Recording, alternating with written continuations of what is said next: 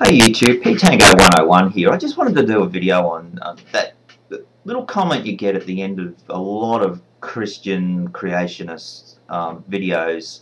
When you try to put in a comment, you get that comment pending approval garbage. Now, I think if you go into the trouble of posting something on YouTube, you need to listen to the dissenting views. A lot of these guys, they'll use the excuse, no, we just filter out all the people using swear words and vulgarities and what have you. You don't have to worry about that. YouTube will sort them out. Anybody who's a troll or a bit of a dickhead will be just attacked and kicked out by everybody else making comments.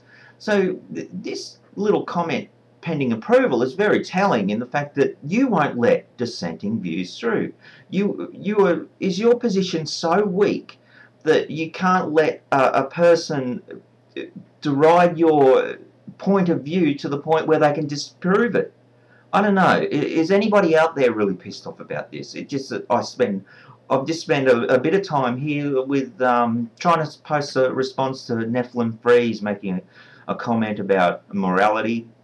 And I did what I thought was a nice thought-out response, and I've spent a bit of time on it.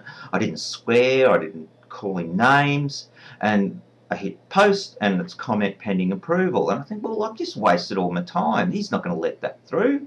It's a dissenting view. And another one is that shock of God wanker.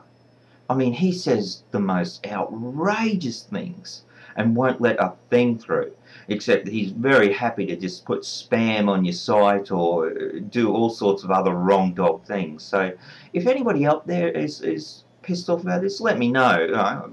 Make sure I'm not the only one. Thanks. Have a good day.